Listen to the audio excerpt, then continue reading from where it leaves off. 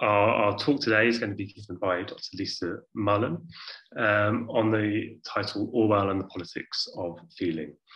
So Lisa teaches modern and contemporary literature and film at the University of Cambridge, where her work spans questions of embodiment, ecopoiesis, and the ethics of hermeneutics of form. She's the author of Mid-Century Gothic, The Uncanny Objects of Modernity in British Literature and Culture After the Second World War, which came out with Manchester University Press in 2019.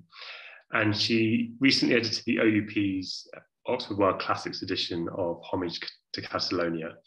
And her next book, which I believe provides the basis for the talk today, will be titled Orwell Unwell, Interruptions of Embodiment in the Fiction and Journalism of George Orwell. So this is going to talk for about an hour or so, and then we'll take questions afterwards. So over to you, Lisa, and I believe you've got slides to share as well. Thanks very much, Chris. And thank you also to Nathan for inviting me to talk to you today about Orwell. It's great to be here, and I thoroughly enjoyed listening to all the papers yesterday, and I'm looking forward to more great sort of thinking and talking about Orwell later. So I'm going to share my screen. Here we go. Let's see. There you go. Hopefully everyone can see that. So as I say, it's great to be among so many people who feel as strongly about Orwell as I do. And we do, I think, tend to feel strongly about Orwell. Anyone who's been working on Orwell for the past few years, and I think that's probably bound to include quite a few of you, may know a certain set of feelings. These have ebbed and flowed with the tides of recent politics and debates, all of which seem in one way or another to trigger the evocation of Orwell and his ideas. From social media surveillance to Trumpian post-truth, from Me Too to cancel culture, the pros and cons of fascism, or the fascist propaganda of Putinist Russia, there's the gigantic image of Orwell projected into the public square, firmly tagged as definitely meaning or intending to mean this or that, and absolutely a sworn enemy of the other. For those of us who've read a lot of Orwell, our feelings about this may be mixed. Unease will be part of it, perhaps frustration too, irritation at times for sure, and enraged protectiveness when bad actors misconstrue Orwell's words in order to dragoon him into some kind of right-wing conspiracy theory. Embarrassment at other times, even vicarious shame when he's caught banged to rights with some dodgy opinions about race, gender, or class. Then there are the feelings which are invoked directly by the text. Orwell is a master at conveying a kind of creeping dread, in his novels especially. I think it's there all the way from Burmese Days to 1984. And his non-fiction is often laced with a kind of tight-lipped anger, which occasionally explodes into rage when Orwell has to lay out the details of egregious injustice or pompous idiocy. Less typically, there are the moving passages filled with a beatific appreciation of the natural world, and I want to return to those later in the talk. And there is one instance, I think, of a grand vertiginous pathos, the death of Boxer in Animal Farm, which upset me so much as a child that I used to have regular nightmares about it. What should we do with these feelings? What do they add? This is a conference which invites us above all to be critical, to engage with Orwell as a critic himself, and as the name attached to a set of texts and ideas which are susceptible to criticism. So in this talk, I want to ponder the operative qualities of that notion of critique, and to think about what feeling or feelings might have to do with it. Before going any further, it's worth emphasizing the doubleness of that word, feeling, which evokes both sensation and emotion. Increasingly, it appears that this is a distinction without a real difference. Scientific research has revealed that the body-mind divide is biologically, even ontologically, unsustainable. In fact, our inner lives and our sensory apparatus are helplessly and hopelessly entangled. Mirror neurons were discovered 20 years ago, brain cells which respond identically whether you are performing an action yourself or only watching it being performed by someone else. And this has revolutionized the science of feeling and raises questions about emotion too. Do mirror neurons explain empathy? And if so, is the failure or refusal of empathy a question of pathology or the sign of an artwork which is unconvincingly mimetic? Are our critical responses to cultural artifacts different in any meaningful way from our neurological ones? This is a question I've argued interested Orwell too, as he lived through an earlier revolution in neuroscience. I wrote about this in an article for the BMJ Medical Humanities Journal. I became fascinated by the idea that 1984 is, among other things, concerned with the epistemological differences between psychology and neurology. The party, it seems to me, only pretend to be interested in psychology. In the Ministry of Love, we discover that they are less concerned with producing compliance via the negotiated truth capture of the psychoanalytic encounter than they are with the brute force biological interventions of 1940s neuroscience, namely electroconvulsive therapy and some kind of technological lobotomy. What terrified Orwell most was what he refers to as the few cubic centimeters inside your skull, in which Winston hopes to hide his subversive thoughts, that might finally be cracked open by some kind of neurobiological attack, sabotaging the body, which had until then been the last bulwark, protecting the autonomy of the individual mind. This is the same fear that I think motivates those who harbour the fashionable paranoid fantasies of our moment, craziness about microchip brain implantation, zombifying 5G networks, and vaccine-based gene manipulation. If our bodies house and harbour our precious minds, this reasoning says, what if that same vessel of vulnerable flesh walking around out there in the real world could be turned against us? It's the triumph of paranoia that it allows fear to escape from the realm of the psychological and act itself out. I think it's interesting that the image of the psychoanalytic diagnostic encounter is what persists most powerfully in the realm of culture, not only as a narrative motif, but as a metaphor for meaning, as something to be dug up from the depths. In this schema, the desire for diagnosis can be redrawn as just another fancy schmancy form of paranoia in itself. Debates about diagnostic critique, otherwise known, following Eve Sedgwick and Paul Ricoeur, respectively, as paranoid reading or the hermeneutics of suspicion, reignited a few years ago in the wake of Rita Felsky's intervention. Felsky's post-critical position attempted to reappraise the various feelings associated with literary criticism, rejecting suspicion and its pervasive presence as mood and method, as she calls it, within the literary academy. Yet Felsky does not explicitly address the strange agreement between, if not conflation of, these two terms, which she seems to take for granted. The diaphanous qualities of mood might seem to be inimical to the firm procedural apparatus of something called method. Yet her problem with suspicious or paranoid reading practices is not that they're founded on emotional responses, but rather that these feelings are in some way reified and deadened as emotions, baked into critique, so that they're produced algorithmically instead of arising spontaneously from the realm of sensory experience and contingency.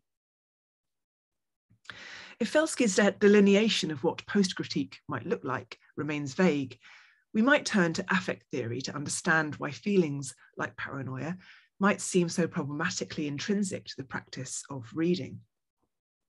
Affect theorists like Sian Nagai, Lauren Ballant, Brian Masumi, and others make the case for emotional critique as a productive way out of the semiotic impasses of other kinds of theory. The epistemological paralysis of Frederick Jameson's political unconscious, for instance, or of course, Foucault's hegemonic constructivism. Affective criticism, according to its proponents, pays attention rather to the textures of embodied experience and the personal encounters of the everyday, finding in affect a politically generative liberation from the totalizing reflexes of quote-unquote critique.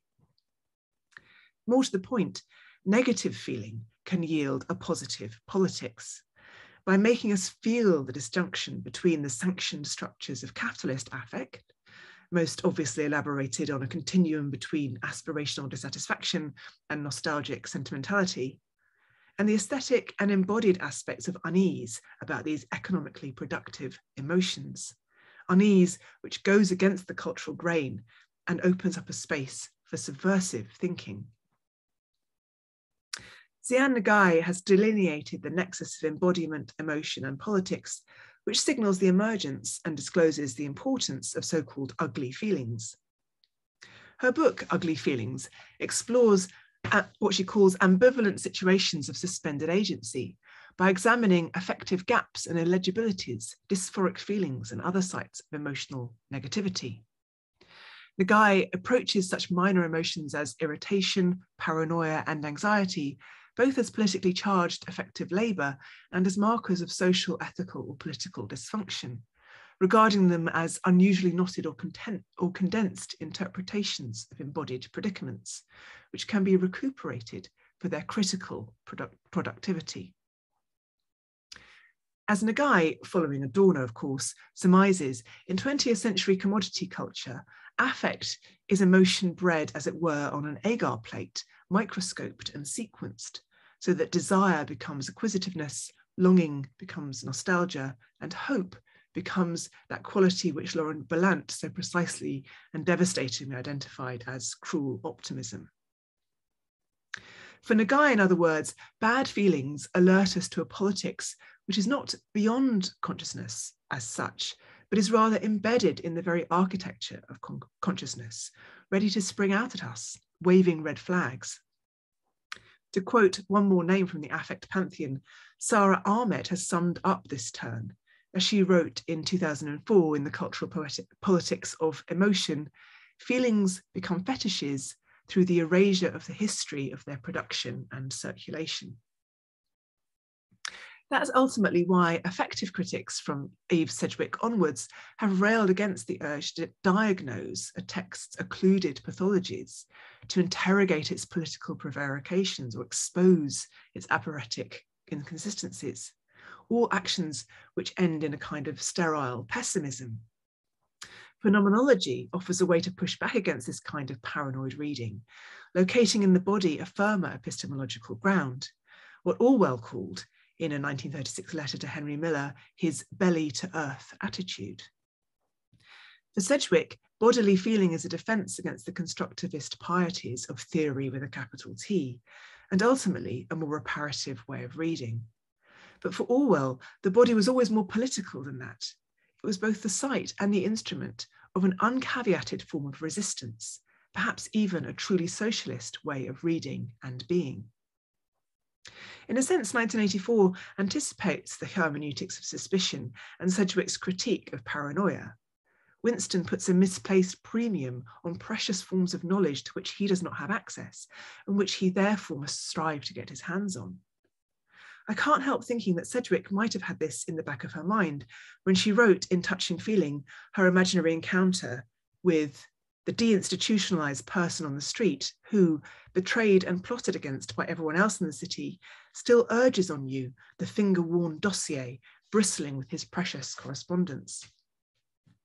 Just as Winston is fatally fooled by the seductive narrative of the secret brotherhood and the sacred mysteries of the Goldstein book, Sedgwick's paranoid street person demands that true meaning must be manifested textually, but ends up with a screed of meaningless words. Moreover, she feels, with Orwell, the chilling implications of a critical practice which prioritizes the unveiling of mysteries and thus leads to a politics of hypervisibility and the abolition of the darkness which harbors privacy. State violence, she points out, was from the beginning exemplary and spectacular. What does the hermeneutics of suspicion and exposure have to say to social formations in which visibility itself constitutes much of the violence?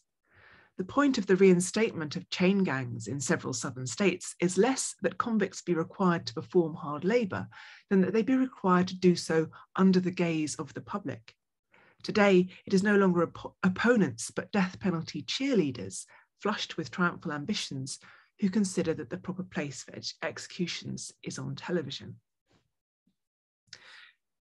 Not only do we hear more echoes here of 1984, where the population is cowed and disciplined by institutionalized hypervisibility, while the punishment for dissent happens in a place where, as O'Brien puts it, there is no darkness. We might also wonder if Sedgwick has in mind the spectacular execution described in what I think is Orwell's most politically devastating essay, A Hanging. This is one of the earliest instances of what would be Orwell's ongoing elaboration of, and anxiety about, the relationship between vision and feeling. Eyes in a hanging are the portal to the body, and to bodily and then conceptual and then intellectual sympathy with the victim of state violence. In contrast to the paranoia of capitalist politics, colonial structures of discipline focus on the dehumanizing control and capture of bodies. This has myriad implications for anti-colonial and decolonial resistance, of course, but Orwell is more interested in his own colonial shame, a feeling which transmits itself from the body of the condemned man directly to Orwell's own. A hanging is not a conceptual form of oppression for the victim or for those charged with delivering him to the gallows, but one which is decidedly haptic. The soldiers, Orwell writes, crowded very close about him, with their hands always on him in a careful, caressing grip, as though all the while feeling to make sure he was there. It was like men handling a fish which is still alive and may jump back into the water.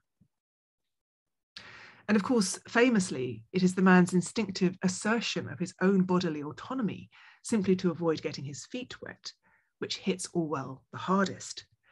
When I saw the prisoner step aside to avoid the puddle, I saw the mystery, the unspeakable wrongness of cutting a life short when it is in full tide. This man was not dying. He was alive just as we were alive. All the organs of his body were working, bowels digesting food, skin renewing itself, nails growing, tissue forming, all toiling away in solemn foolery. His nails would still be growing when he stood on the drop, when he was falling through the air with 1/10 of a second to live. His eyes saw the yellow gravel and the grey walls, and his brain still remembered, foresaw, reasoned even about puddles. He and we were a party of men walking together, seeing, hearing, feeling, understanding the same world. In 2 minutes, with a sudden snap, one of us would be gone, one mind less, one world less. So here is the answer to Sedgwick's point about paranoia as a demand that hidden mysteries be unveiled. No active reading or interpretation intervenes in order to reveal the wrongness to Orwell. Indeed, it is explicitly described as unspeakable, beyond the realm of words and texts. But then, after the clarity of this revelation, we get jolted back to the murky world of bad feelings, the obscenely inappropriate emotions of relief and merriment, inaugurated by a distanced, prosthetic touch. The superintendent reached out with his stick and poked the bare body. It oscillated slightly. He's all right, said the superintendent. He backed out from under the gallows and blew out a deep breath. The moody look had gone out of his face quite suddenly. An enormous relief had come upon us now that the job was done. One felt an impulse to sing, to break into a run, to snigger. All at once, everyone began chattering gaily.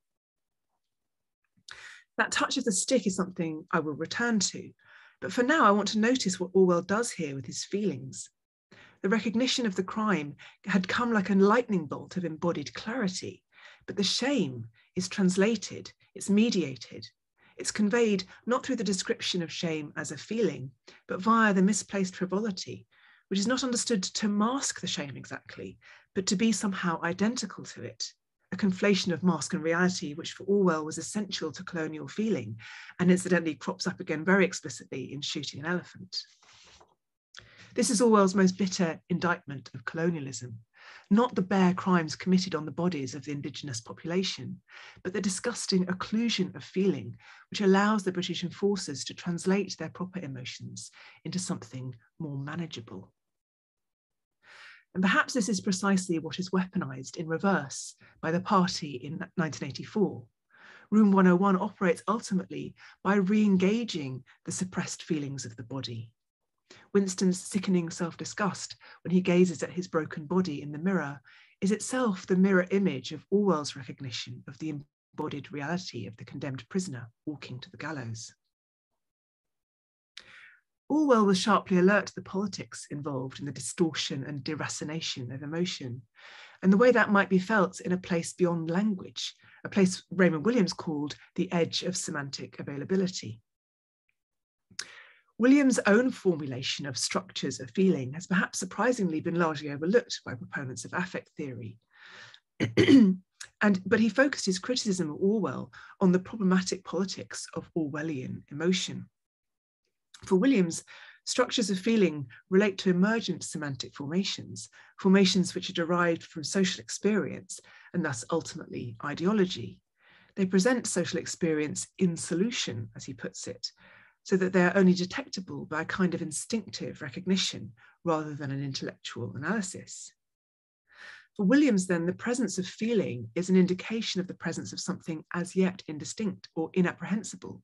It is a staging post along a pathway to political salience, a hint of change on the wind. For Orwell, this teleology was less linear, if it existed at all. Feeling for him could indeed index the disturbance or modification of the dominant meanings of things, but could do so without revving up for a new iteration of social semantics. Ultimately, the result of feeling was political in the sense of ethical, not as in Williams in the sense of ideological. This was the fundamental argument that Williams had with Orwell, whom he called the voice of political disillusion, of the inevitable failure of revolution and of socialism. For Orwell, I would argue, the inevitable failure of revolutionary feeling was no failure at all if it stood for the failure of a totalizing Manichaean system of political thought. Nevertheless, there is something treacherous about Orwell's experience of his own bodily feeling. I've always been struck by an anecdote which D.J. Taylor includes in his biography of Orwell, a wartime meeting with Anthony Pole, in which Pole was dressed in military uniform. Pole expected Orwell to adopt an anti-military pose and braced himself to deflect a measure of leftist scorn, but Orwell surprised him. "Do your trousers strap under your foot?" he asked. Pole confirmed that yes, they did.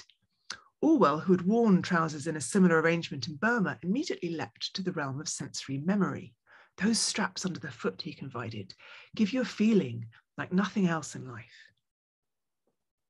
The exchange was remembered by Pole as amusing eccentricity, but to me this is so intensely and interestingly characteristic of Orwell. The feel of the thing was the first semantic pathway to be illuminated, not the ideological implication, the skin contact of the uniform trousers being indelible and meaningful, and just as immediately legible now on another man's body as it had been on Orwell's own decades ago. The body then is more honest than words can be, and this may be inconvenient if you're trying to kid yourself or someone else. There's a paradox here in Orwell's respect for bodily feeling as the pre-linguistic nub of the matter. In Politics in the English Language, for instance, he writes that it's probably better to put off using words as long as possible and get one's meaning as clear as one can through pictures and sensations. Afterwards, one can choose, not simply accept, the phrases that will best cover the meaning. But it can cut the other way when words are weaponized. And this happens quite literally in Homage to Catalonia, where Orwell recalls the shouting war which was fought between the fascist and the Republican trenches. Mostly this was a question of lobbing verbal propaganda across no man's land, but the real blows were dealt by evoking sharply physical reactions in the listener. Orwell calls the principal shouter on his side an artist at the job. Sometimes, instead of shouting revolutionary slogans, he simply told the fascists how much better we were fed than they were. His account of the government rations was apt to be a little imaginative. "Buttered toast," you could hear his voice echoing across the lonely valley. "We're just sitting down to buttered toast over here, lovely slices of buttered toast." I do not doubt that, like the rest of us, he had not seen butter for weeks or months past, but in the icy night, the news of buttered toast probably set many a fascist mouth watering. It even made mine water, though I knew he was lying. Physical feelings, then, are radically susceptible to abstract ideas in Spain. "I seemed to feel in advance," he writes of an enemy soldier, "the sensation of our bayonets crossing, and I wondered whether his arm would be stronger than mine." He tells us that you spend most of your time in the front line wondering all the while just where the bullet will nip you. It gives your whole body a most unpleasant sensitiveness. Later in the same book, Orwell finds that even hearing about bullets evokes a physical reaction in his own body. The word shot gave me a sort of inward shudder. A bullet had entered my own body recently, and the feeling of it was fresh in my memory. It's not nice to think of that happening to anyone you know. I'll return to that bullet, but let's pause for a moment to see where we've got to in our exploration of critical feelings. As we've seen, the body is essential to Orwell's political aesthetic, and we've considered how some of the critical interventions made by affect theory and the political moves of Raymond Williams's structures of feeling might illuminate how politics and the body read and write each other. I want now to think about why this was so important to Orwell and what his lifetime of ill health might have to do with it. And so we turn from affect to phenomenology as such.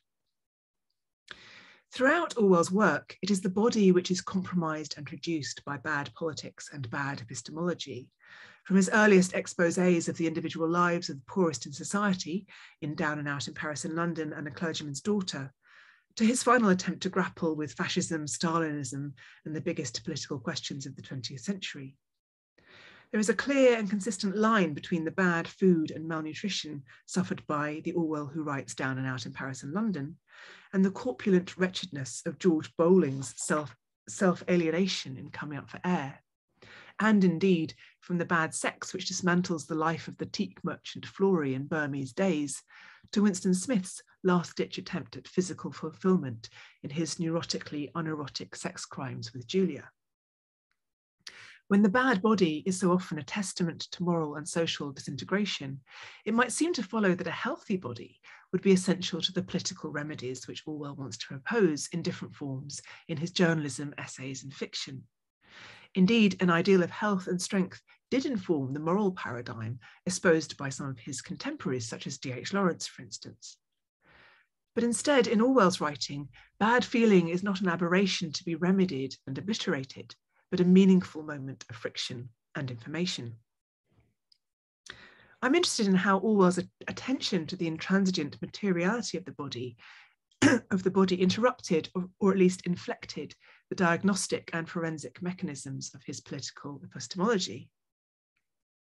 Despite his facility for resonant proclamations about truth and sense, the theoretical armature of Orwell's thought has a tendency to be inconsistent or non-existent. And this was not because he was incapable of thinking theoretically, but because he was opposed on some level to the notion of doing so. Orwell's comparative lack of interest in critiques of capitalism has marked him as a bad socialist in the eyes of some critics, although it made him perversely palatable to the anti-communist reactionaries of the Cold War era. As David Dwan has noted, Orwell had a problem with the epistemological tenets of Marxism itself, which he believed led to a fundamental untethering of theory from reality, and thus from freedom, equality, justice, and all the other philosophical principles which he held to be the essential goals of politics. Yet Orwell's alternative to the slipperiness of dialectical materialism might seem hard to discern, unless, that is, it is understood in terms of an emetic revulsion from lies, which is visceral rather than ideological or philosophical. The book I've been writing on Orwell and illness argues that by paying attention to Orwell's language of feeling, we can make sense of his nauseated recoil from fascism, falsehood, and the Cartesian body-mind dualism which he repudiated. But the way Orwell tells it, writing a book at all amounts to having a bad feeling.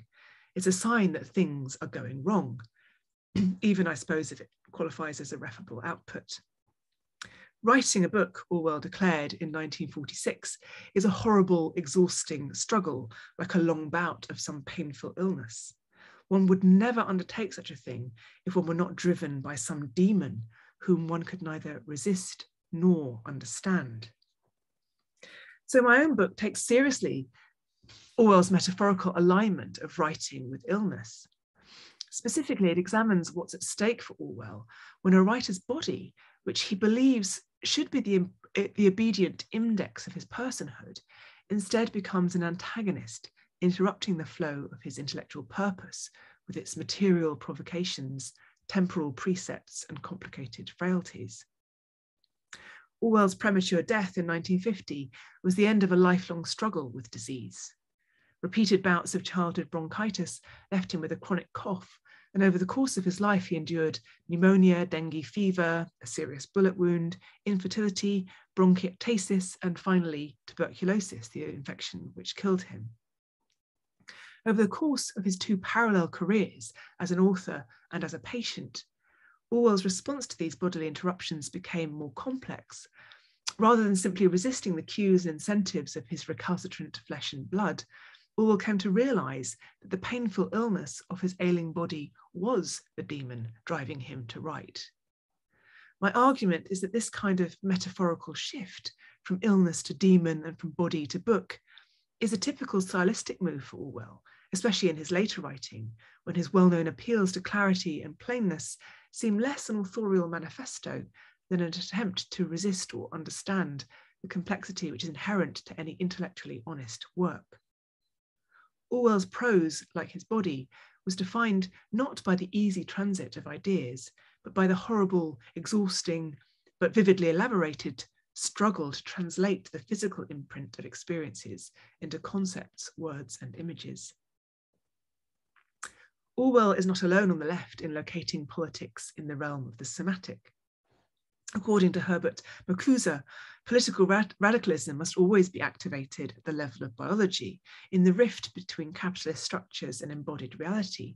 Freedom, he speculated in 1968, would become the environment of an organism which is no longer capable of adapting to the competitive performances required for well-being under domination, no longer capable of tolerating the aggressiveness, brutality, and ugliness of the established way of life. The rebellion would then have taken root in the very nature, the biology of the individual. Orwell's work anticipated this turn, but while he was responding to a similar Marxian insight about somatic resistance to the reified abstractions of capital and fetishization, he failed to share Marcuse's utopian predictions for the likely outcome of this tension. For Winston Smith, the party is defined as much by its suspicion of the body and as by its iron grip on the citizen mind. All the same, the body's relentless drive to interpret and respond to political reality may make it a potential reservoir of rebellion, but on Airstrip 1, it's more likely to be a potential telltale. Your own worst enemy, Winston reflected, was your worst enemy, Winston reflected, was your own nervous system. At any moment, the tension inside you was liable to translate into some visible symptom. Thus, when in 1984, the party's final, most essential command is to reject the evidence of your eyes and ears, Orwell is not implying that totalitarianism equates to a kind of sensory self-censorship, but rather that under fascism or totalitarianism, the neural pathways of meaning and truth will be severed or repurposed. The party wishes to reserve for itself the power of the body and to close down the recalcitrant potential of gut feelings and instinctive emotional responses like revulsion, disquiet, and empathy. As Orwell wrote in Looking Back on the Spanish War, the people might initially swallow the promises of fascism, yet sooner or later they always take up the struggle again. They must do so because in their own bodies, they always discover that the promises of fascism cannot be fulfilled. Another key thinker about political aesthetics, and a near contemporary of Orwell's, was Walter Benjamin. And I think it's worth briefly noting the similarities and differences between their respective formulations. The coda to Benjamin's work of art essay contains one of the most famous articulations of this relationship. Fiat ars pereat mundus. Create art, destroy the world, says fascism, and expects war to supply, just as Marinetti confesses that it does, the artistic gratification of a sense perception that has been altered by technology. This is the obvious perfection of l'art pour l'art. Humanity that, according to Homer, was once an object of spectacle for the Olympic gods, now is one for itself. Its self-alienation has reached such a degree that it is capable of experiencing its own destruction as an aesthetic enjoyment of the highest order. So it is with the aestheticization of politics, which is being managed by fascism. Communism responds with the politicization of art. As Susan Buck-Morse points out in her classic essay, Aesthetics and Anesthetics, Walter Benjamin's artwork essay reconsidered, Benjamin's analysis depicts the synesthetic human nervous system as a leaky and infinitely expansive construct. Not only is it not neatly contained within the individual body, but the system stretches out to include the entire external world of sensory stimulus, abolishing at a stroke the subject-object divide. But Morse emphasizes this because she wants to convince us of the radicalism of Benjamin's techniques and his insight into the dialectical potential of the modern body's imbrication with a new technological expansion of the human sensorium. She makes no apologies for declaring that Benjamin's insight, quote, changes the entire conceptual order of modernity, and perhaps she's right. Orwell arrived at an uncannily similar insight into the aestheticization of politics in fascism and the need to politicize art in return. In Why I Write, he declares that his first close encounter with fascism in Spain convinced him of this, when he says, "What I have most wanted to do throughout the past 10 years is to make political writing into an art." It's the opening sentence of perhaps one of Orwell's most famous non-fiction paragraphs, and he knows full well that what he's saying is radical. This was written in 1946, and so his reference to 10 years ago points precisely to 1936 as his moment of political awakening. And that, of course, is the year not only of his trip to Spain, but also of the road to Wigan Pier. He goes on, "When I sit down to write a book, I do not say to myself, I am going to produce a work of art. I write it because there is some lie that I want to expose, some fact to which I want to draw attention, and my initial concern is to get a hearing. But I do not do the work of writing a book or even a long magazine article if it were not also an aesthetic experience. Anyone who cares to examine my work will see that even when it is downright propaganda, it contains much that a full-time politician would consider irrelevant. I am not able and do not want completely to abandon the worldview that I acquired in childhood. So long as I remain alive and well, I shall continue to feel strongly about prose style, to love the surface of the earth, and to take a pleasure in solid objects and scraps of useless information." So unlike Benjamin, Orwell is equating political aesthetics with strong emotion and sensory pleasure.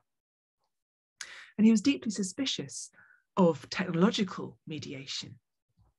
In a typically combative passage from part 2 of The Road to Wigan Pier, he spells this out and makes clear the gulf between him and the Benjamin of the work of art essay. The tendency of mechanical progress, Orwell writes, is to frustrate the human need for effort and creation. It makes unnecessary and even impossible the activities of the eye and the hand. The apostle of progress will sometimes declare that this does not matter, but you can usually drive him into a corner by pointing out the horrible lengths to which the process can be carried. Why, for instance, use your hands at all? Why use them even for blowing your nose or sharpening a pencil? Surely you could fix some kind of steel and rubber contraption to your shoulders and let your arms wither into stumps of skin and bone. And so with every organ and every faculty. He's aiming here to eviscerate the arts and crafts pretensions of Fabian-style socialism, which he dismisses as utopians saving their souls through fretwork. But he is also concerned with mechanical reproduction as the death of art as such. The machine world would even encroach upon the activities we now class as art, he speculates. It is doing so already via the camera and the radio. Orwell's political aesthetics must strike a careful balance. The writer must hold himself hygienically separate from mechanical thinking in order to maintain aesthetic integrity. But to stay within the rarefied atmosphere of pure aesthetics means death. As he notes in Why I Write, he must write with a political purpose if he is to avoid writing, quote, lifeless books. Orwell, unlike Benjamin, has no use for the delicacy of dialectics. He must attempt to resolve the conflict between self-identical artistic autonomy and social solidarity. Orwell was no less exercised by the modern writer's paradoxical relationship with reality, and no less concerned by the implications that that paradox had for the ability of art to combat fascism. but he worried deeply about the intervention of any mediating apparatus which might dull the immediacy of embodiment, including the technology of writing itself.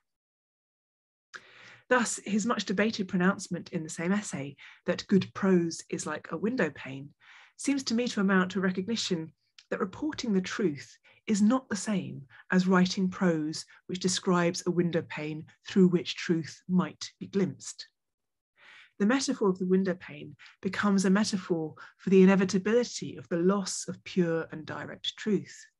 All the structural preconditions, biological, institutional, political, or economic, which must precede any attempt to write the truth. Orwell advocated for plain language, not because he believed it offered perfect transparency, but because he was worried that political writing might be bad art. It might not be aesthetic enough or aesthetic in the wrong way. It might become a mere mechanism, producing platitudinous truthiness, but lose its connection to the visceral feelings where politics should be born. As Terry Eagleton points out in The Ideology of the Aesthetic, aesthetics is born as a discourse of the body. To quote a bit more Eagleton, the construction of the modern notion of the aesthetic artifact is inseparable from the construction of the dominant ideological forms of modern class society.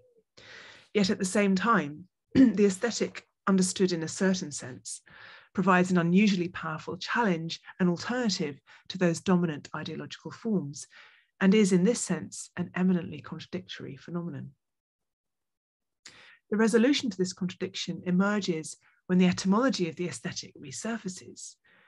Eagleton notes that Alexander Baumgarten, who developed the idea of the aesthetic as a philosophical category in his Aesthetica from 1750, refers to the Greek concept of aesthetikos as that which is perceptive by feeling, and takes an anti-Cartesian line which for Eagleton represents the first stirrings of a primitive materialism, of the body's long, inarticulate rebellion against the tyranny of the theoretical.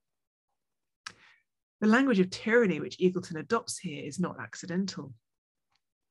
For Orwell too, materialism is the basis of any leftist critique. Orwell, however, declines to make the leap towards the dialectical materialism of Marxism, instead relying on the phenomenological and affective counter-truths of the body. Yet while theorists of the body world, such as Merleau-Ponty, build their philosophy outwards from a generic sense of normative embodiment, Orwell, like later phenomenologists of disability studies, such as Vivian Sobchak, understood how politics might arise from the interruptions to the seamless concept of a physical horizon, the kind of interruptions perpetrated by disease, by injury, and above all by discomfort. In his 1946 essay on censorship, The Prevention of Literature, Orwell explicitly links sensory experience with truth. Orwell discusses the feelings of the fiction writer, quote, which from his point of view are facts. To falsify his own subjective experience would be to feel the same intellectual chill as the journalist who is forced to print lies. He goes on to argue that freedom of the intellect means the freedom to report what one has seen, heard, and felt, and not to be obliged to fabricate imaginary facts and feelings. This construction preserves the ambiguity inherent in that word feel.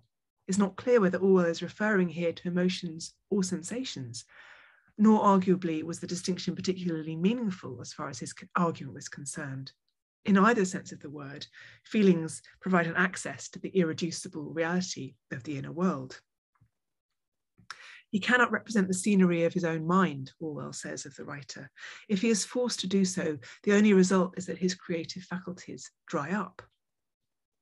And this metaphor of scenery is interesting, I think. It confirms the entanglement of the sensory realm and the threads of sensation, emotion, and affect from which subjecthood for Orwell is constructed. Rendered as a scenery, this set of impressions is resituated within the material dimension and reattached to the body which navigates and apprehends it. Often with Orwell, we find metaphor doing much of the conceptual heavy lifting when it comes to these manifesto-like proclamations about writerly practice and agency. And here, the metaphor of land is working hard to bridge the space between the metaphysical realm of embodied materiality, with its political potential for collectivity, and the individual mind, where facts must be protected from metaphysical interference, even or especially when they're explicitly facts belonging to a single point of view.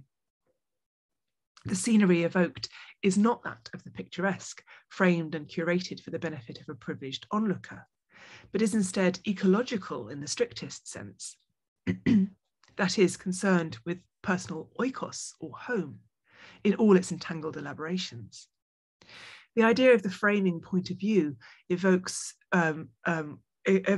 again that one of Orwell's most famous and exhaustively discussed image, that of the window pane, the enigmatic analogue of something Orwell calls in Why I Write Good Prose.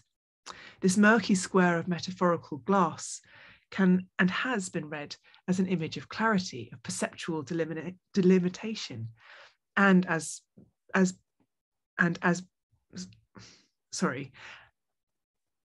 this murky square of metaphorical glass can and has been read as an image of clarity, and with the murky window pane of good prose also linking to the train window through which Orwell imagines himself surveying and understanding the plight of a poor woman who can only poke a blocked drain pipe of material disenfranchisement with a stick in a despairing attempt to release its blocked flow.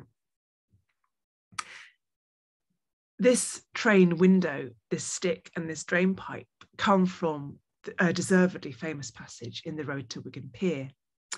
In it, Orwell describes the monstrous scenery through which his train is passing: the slag heaps, chimneys, piled scrap iron, foul canals, piles of cindery mud crisscrossed by the prints of clogs.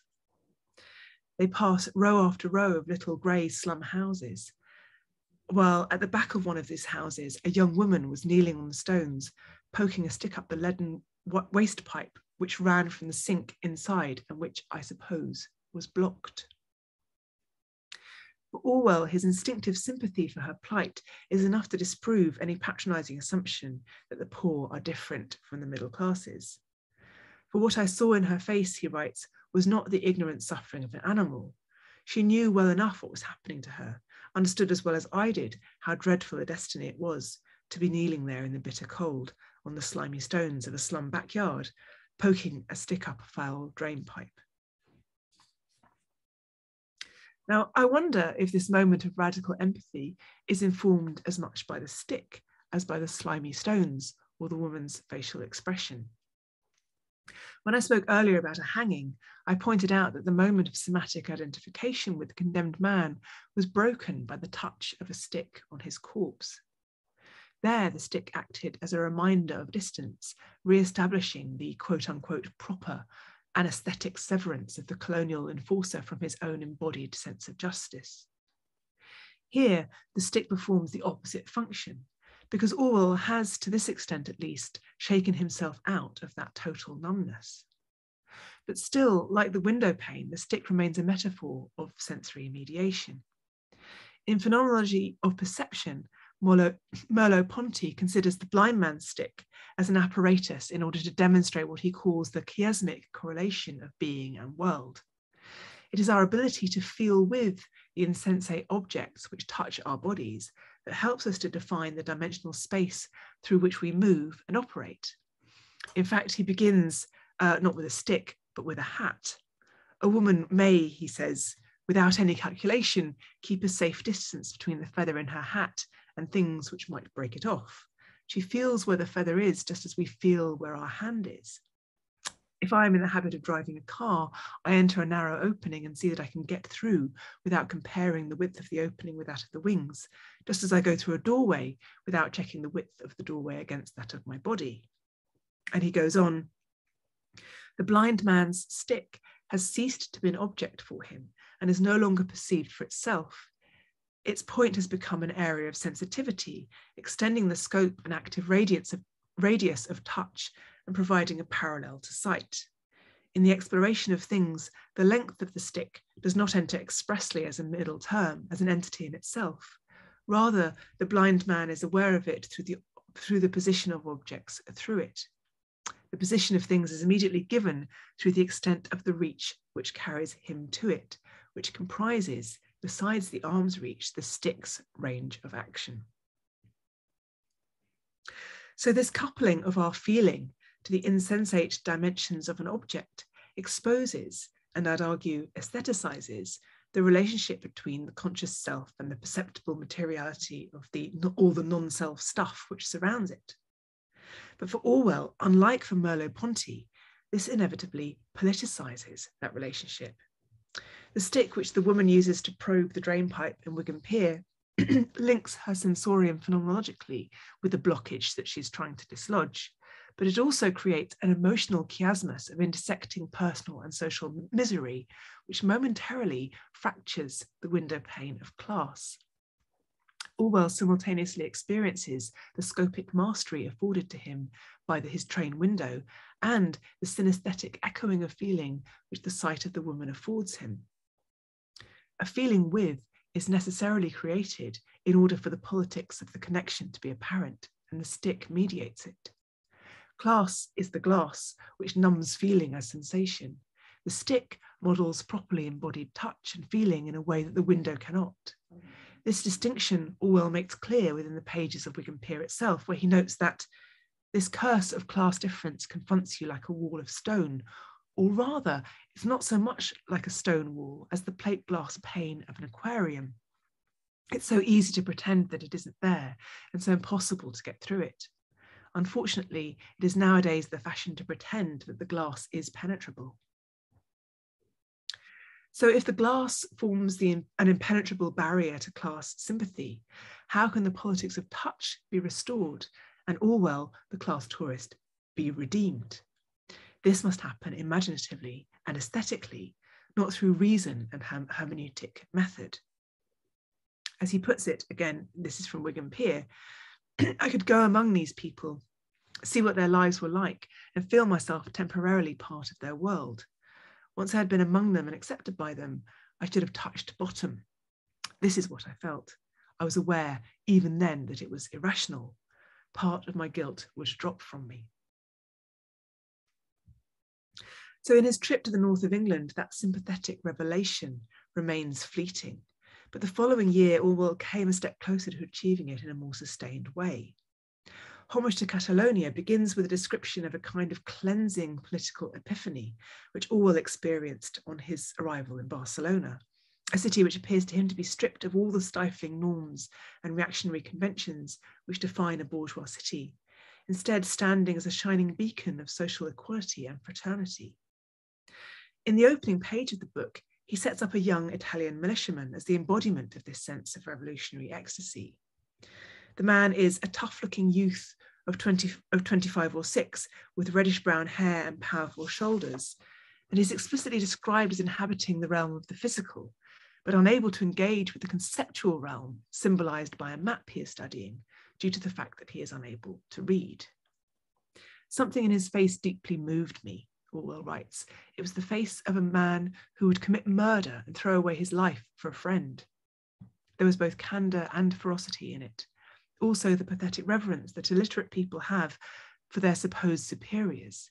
Obviously, he could not make head or tail of the map. Obviously, he regarded map reading as a stupendous intellectual feat. Orwell and the Italian literally speak different languages, but they also operate, Orwell implies, within a different semiotic universe. Orwell, the compulsive reader and writer, makes his living from interpreting and parsing the hidden meanings of things. The Italian soldier is a man of pure embodied action. Despite or because of this, Orwell experiences a strong sense of sympathy, which is sealed by a gesture. As we went out, he stepped across the room and gripped my hand very hard. It was as though his spirit and mine had momentarily succeeded in bridging the gulf of language and tradition and meeting in utter intimacy. Homage to Catalonia is Orwell's account of his fall from this moment of grace, a fall which forced him to rethink his utopian politics by viewing them through the phenomenological window of a different, less ideal soldier's sensorium, his own half-starved, dirty, louse-ridden body. Much of the book is concerned with Orwell's various haptic encounters with the fascist enemy and with feelings of cold, hunger, boredom, and danger, crucial moments when intimate touch takes the place of voice and utterance. The fraternal handshake with the Italian militiaman will find its mirror image in Orwell's tense handshake with an unnamed Spanish colonel at the end of the book, offered in a moment of hasty and perilous friendship, despite the fact that Orwell is by now on the run as a suspected fascist spy.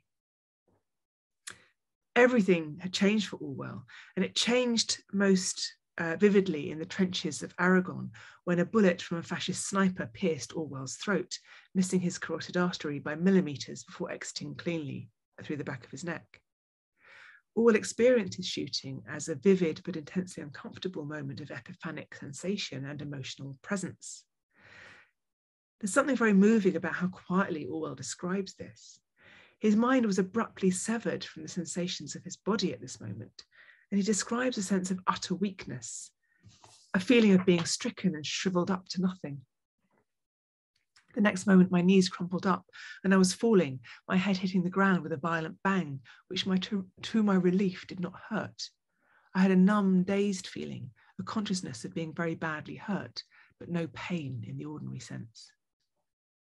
He tries to recall as best he can what went through his head at this moment. Thoughts of his wife, a certain grudging admiration for the fascist sniper who had caught him, and pity for the men carrying his stretcher the 1.5 miles to the nearest ambulance over what he calls vile-going, lumpy, slippery tracks. But here he says something very interesting. The leaves of the silver poplars, which in places fringed our trenches, brushed against my face. I thought what a good thing it was to be alive in a world where silver poplars grow. The strangely intimate touch of the leaves on his face produces a rush of tenderness, which bears witness to an irreducible somatic connection with the natural landscape and human relationships, based on compassion and tactile care. The physical feeling of the poplars touching is, I would argue, the most direct link between Homage to Catalonia and the novel Orwell wrote straight afterwards, Coming Up for Air, a novel which arranges itself around a pool of water fringed with poplars. Coming Up for Air aches with nostalgia for a lost English landscape which might enfold and nourish the human, but which may never have existed outside the imagination. Its protagonist, George Bowling, is a travelling salesman who lives in a sleekly well-fed and well-cushioned body. And when he parks his car by the side of the road to pick primroses, he does so clumsily and guiltily. Bowling is definitively not Orwell. He is someone who wants only to extract something from the landscape or to defile it. His happiest boyhood memories are of roaming the fields with a gang of older lads who think it fun to steal a nest full of chicks from a hedgerow and to stamp them to death on the ground. He and his friends fish, though they're not really friends. They fish competitively and acquisitively, and George's mother always refuses to cook the muddy specimens he brings home. Only once does he stumble across an unfished, undefiled pond, hidden away in a lost glade and full of fat, sleepy perch. Of course, he has no rod with him, and he never again finds the mystical pool. But when he is away at war, he discovers a pool in some corner of a foreign field that is forever full of unfishable fish, and is moreover surrounded by oddly familiar poplars. Again, he glimpses the possibility of a different kind of interaction with the landscape. The thought of escaping for perhaps a whole day, right out of the atmosphere of war, to be sitting under the poplar trees, fishing for perch, away from the company, away from the noise and the stink and the uniforms and the officers and the saluting and the sergeant's voice. Fishing is the opposite of war. Suddenly, it's not quite clear whether this is George Bowling or George Orwell speaking. In Homage to Catalonia, Orwell had explicitly contrasted his experience of his bullet wound with the peace offered by the image of a pool full of unfished fish, which he discovers in the hospital in Huesca. I had, for the time being, a good deal of pain from the damage I had done myself in falling, and my voice had disappeared almost completely, though I had never had a moment's pain from the bullet wound itself. There was a pleasant garden in the hospital grounds, and in it was a pool with goldfishes and some small dark grey fish, bleak, I think. I used to sit watching them for hours. The poplar-fringed site of Orwell's injury and the poplar-fringed pool where Bowling fantasizes about escaping from war find their bitter apotheosis in the pool Bowling finally returns to on his doomed mission to rediscover the innocent slumbering countryside of his childhood. Of course, the impossible pool has succumbed to the destructive tendencies latent in Bowling himself. It is dank and polluted, full of rubbish and fringed not by poplars, but by an ugly new housing estate, which has carved the country into mean little plots, which can be sold to smug suburbanites just like him. The pool represents Bowling's sensory connection to something bigger and more beautiful than himself, and it's been infected by ruination and despair. And so, as he now realizes, has he.